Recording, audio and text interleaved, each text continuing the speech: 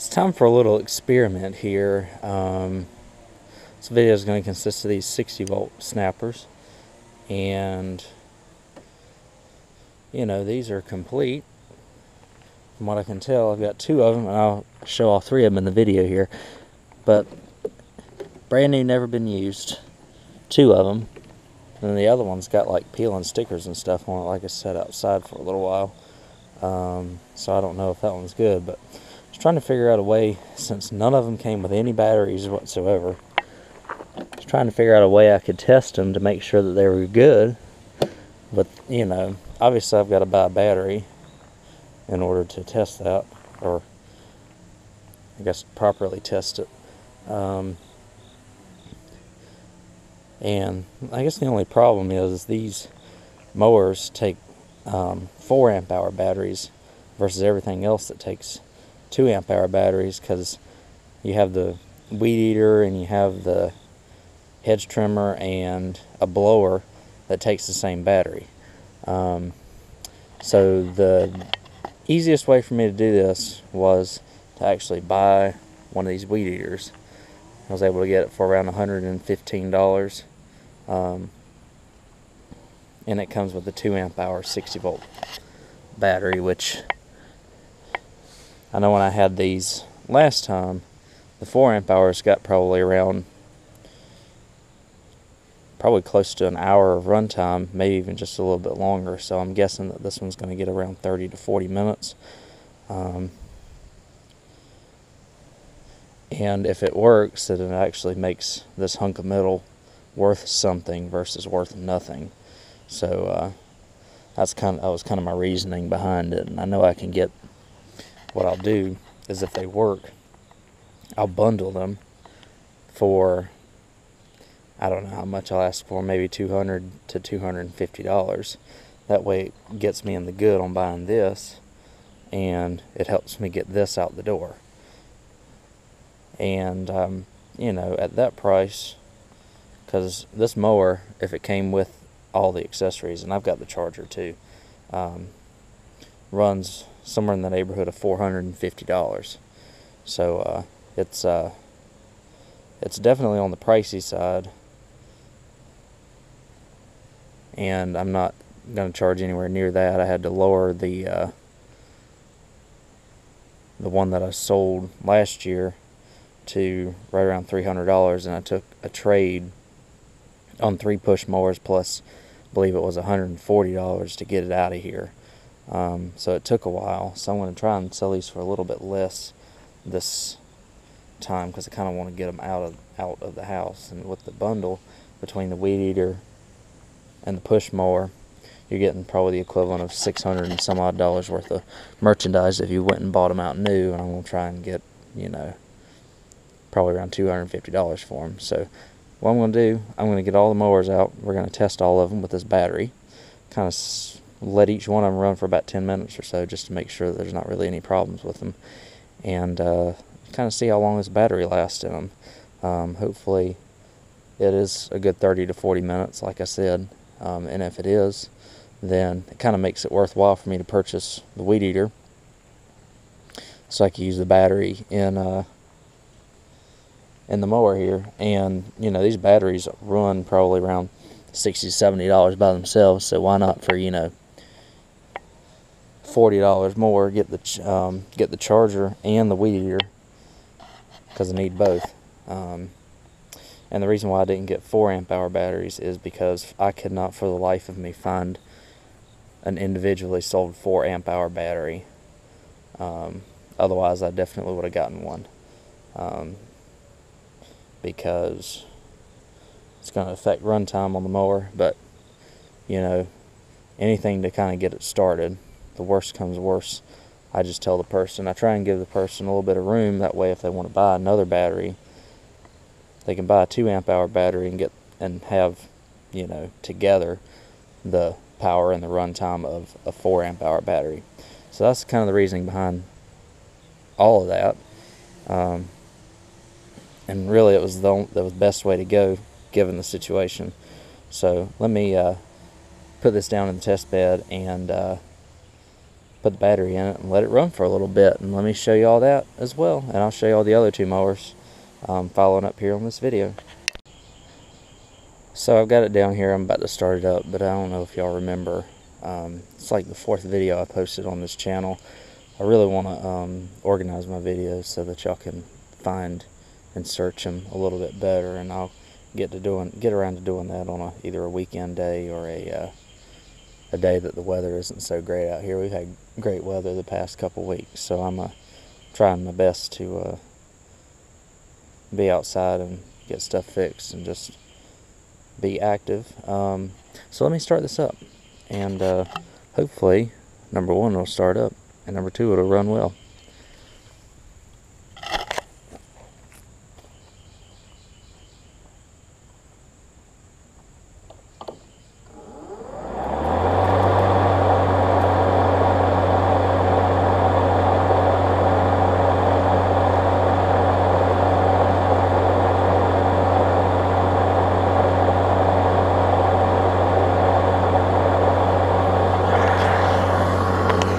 I'm just amazed at how quiet they run. I know that I've seen a video, because I don't really want to try and cut grass with it because it's brand new, but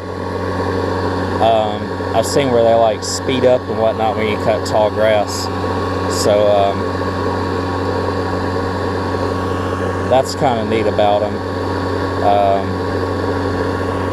But like I said, they run so much quieter. I'll just let y'all hear it for a second.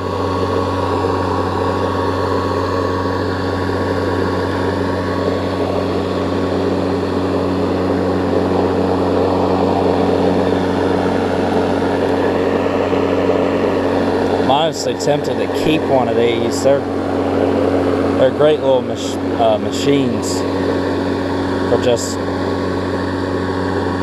because they're so quiet. But since I work on gas powered stuff mostly, I already got enough lawnmowers to suffice. So but yeah, there's the first one. I'm gonna let the first one run for about 10 minutes. I'll get the second one out, we'll look at that one and do the same thing. I'll get the third one out, we'll look at that one and do the same thing too. So the second one will be up next, unless this one's got a problem that it's not showing right now. So I got the second one out here, and it's kind of interesting what I saw with this one. First off, I saw, I guess they had a clearance price on it. Fortunately, the tag got scraped off of it. But I think it kind of looks like they were trying to sell this as a standalone item without the battery in it.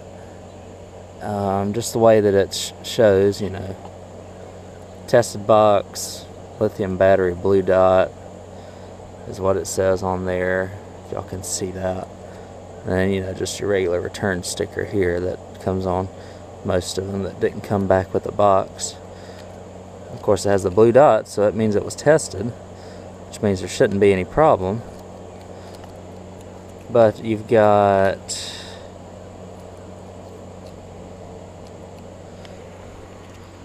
the receipt back here, and that was interesting, because it's always nice to get the receipts just to see, you know, how much things cost for whoever bought them. Return slip, this was returned August 7th of 2017. Today's date of filming is the 22nd. So I got these mowers pretty quickly after they got returned. Usually they're about 5 or 6 months. It says the mower was damaged, but they only paid $184 for it. So, or he or she, whoever bought it. So I don't know if Walmart tried to sell it without the battery and as a standalone item, because at $184, I know it was on clearance, because these things are over $400 new, and I doubt that it came with the battery and the charger. That's probably why it was returned, because it says it was damaged, but I don't see any damage on it. Not in the battery area, not under the deck or anything like that. So it's just one of those interesting things that you see sometimes, because I mean, you can see the mower's never been used. Mower rolls just fine. Everything works on it just fine. So that's probably the deal. The first one's still running. I'll show you all this one. I'll get this one kind of put up together and running here in just a second. So the first one's done here. Like I said, I ran it about 10 minutes. I don't know how long these batteries are going to last, but it's showing, I guess when it had the load on it, it had two bars. Now that it doesn't have a load on it, it's back up to 3. So that's about as expected for that 2 amp hour battery. Like I said, it was running for about 10 minutes, so easy to take out. If I can do it with one hand, just push this down, push that button down, and bring it out. I'll do it. This one here, you just push in.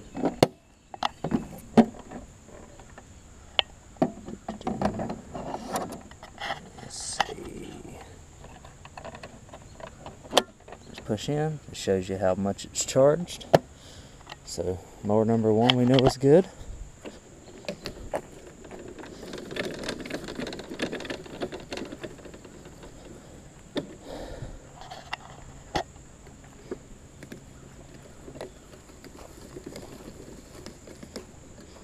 Alright, let's set this down. We'll start number 2.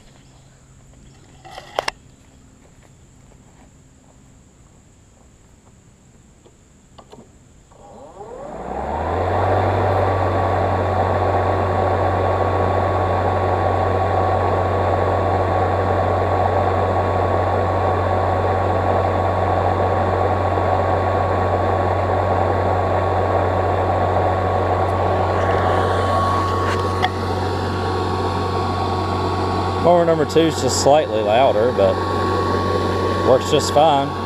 Let this one run for about 10 minutes. And while this is happening, I'll get number 3 out for us to look at. And here's the third one. This one's the one I'm kind of most concerned about, because I don't know what they did with this one. But what they did,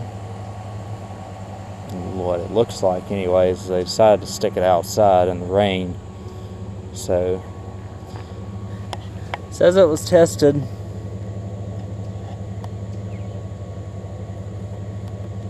So it means they tried to resell it, but they didn't think about the fact that they're putting an electric mower out in the rain, in the elements, because I mean the plastic's all faded on it.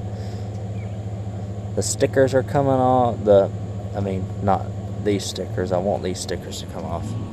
But like, the warning sticker is all faded. This sticker on the back is coming off. This is another return sticker, so that's no big deal. I do want to show you all that this one also has never been used, despite how weathered it looks. So look under the bottom here. See, I mean, it never been used. Just looks like they threw it outside just for the heck of it. So anyway, we can look inside where the battery terminals are,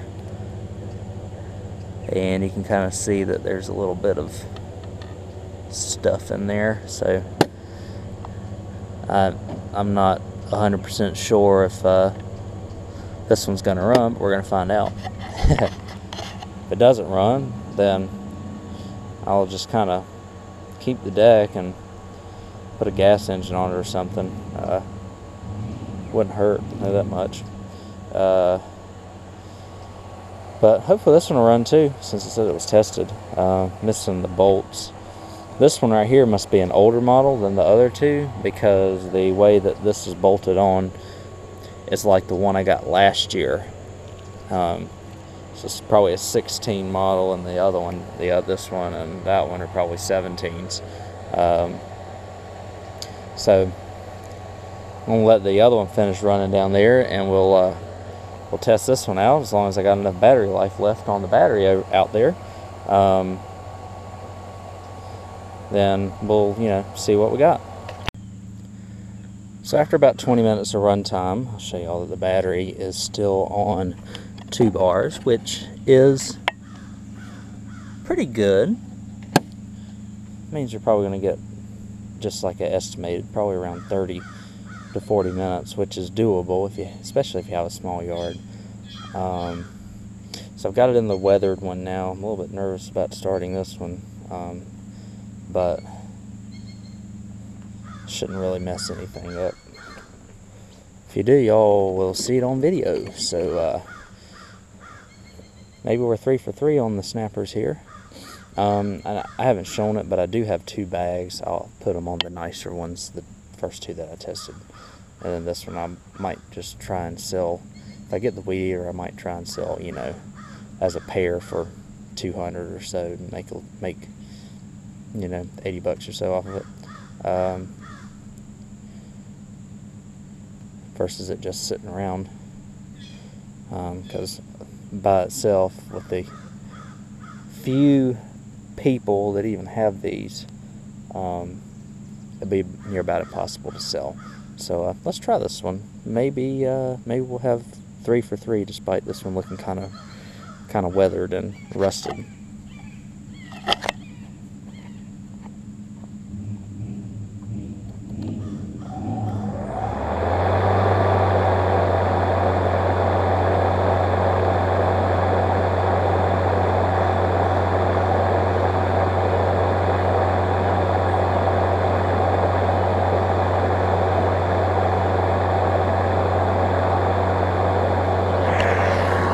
So the good news is this one works just fine too.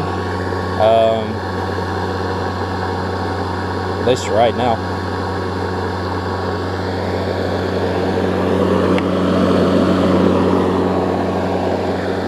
I don't have any discharge chutes this time for them like I did that other one, but that really doesn't affect the value of the mower any. A bag for me around here may add $10 to $20. It doesn't really add much. So it's really no sweat if I don't have bags either. But just condition-wise, like I said, I'll probably only ask. What I'm going to try and do is sell them as a pair, like with a weed eater, and I'm going to try and sell them all for around $250. Just, you know, your complete lawn care kit in one. That worst case scenario, you buy a second battery for. So the buyer's only going to be in, if they decide to buy a second battery, just over $300 max on a set of equipment that retails for, you know, twice that much. So because the weed eaters are on a good deal now, I want to see if I can get rid of one before I buy the weed eaters or 2 more weed eaters. I was able to find them online for $115. Walmart has them for around $130 some right now after tax. So I'll let this one run a while in the video here. I just kind of wanted to post this one up just to kind of show you all that that was the solution that I chose in order to at least figure out how to get these things running. And I will report back, because I'm going to post these tonight. Post one of them tonight with the weed eater as a unit, and see how they sell. I've already had, not even a weekend, I've already had one contact about one mower that I fixed Wednesday, the Black Max one. So we'll see if that one goes. I am anticipating that a couple of the snappers will leave before the fall. All of them might.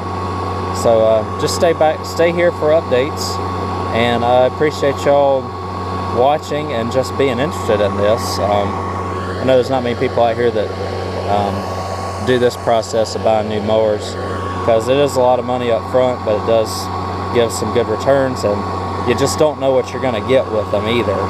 Luckily, I've made out in the good for all of them so far. So let this one run, still running good, which is good, and should be a gas-powered video next from gas-powered mowers. So I appreciate y'all watching. Thank y'all.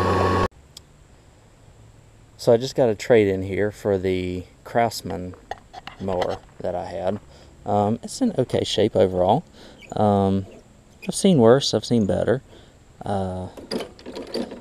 This is a little loose, but it's got the wrong thing on it here. As y'all can see, it's a Husqvarna. It's got the overhead valve Briggs engine on it, like the older style. Looks like it's done a little bit of finagling with the throttle and stuff on it, but that's kind of par for the course on these. Not too bad. He did say that it ran and cut and that the self-propel worked, but it's got a couple minor problems, and I should be able to fix them in no time, pretty much. So I'm just gave me a full tank of gas on it too.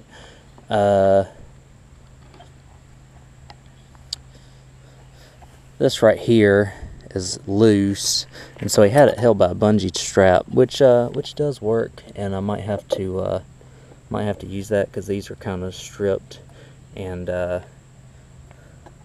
this right here works actually pretty decently for just to give it a little bit of a tension on it. And then the big thing is this is broke. This pull rope, I think, is missing the teeth out of it or something to grab it, and it looks like a couple of the bolt. This cover's a little bit loose, so I just have to tighten it up. Hopefully that's not a sign that the blade is bent, but and it doesn't appear to be, which is good. So good little project here. I've got all the other new mowers that I'm going to be working on too, but since I got a lot of those going, I might try to fix this one real quick, see if I can get it going just for the heck of it, right? So it's very similar to that Craftsman I sold, but yeah, I'm gonna try and get this one fixed, and should be decently simple. I probably, like I said, probably won't do anything with the bungee, just keep it the way it is because it does work. And this isn't loose or anything, it's just a little bit worn because it's got the one height adjuster here. But everything else is in decent shape on it. Clean it up. It's missing I have to put the tension back on the spring for this, but that's probably gonna be about it. So let me won't be able to do it today, but I will look at this tomorrow and see if I can make good on it.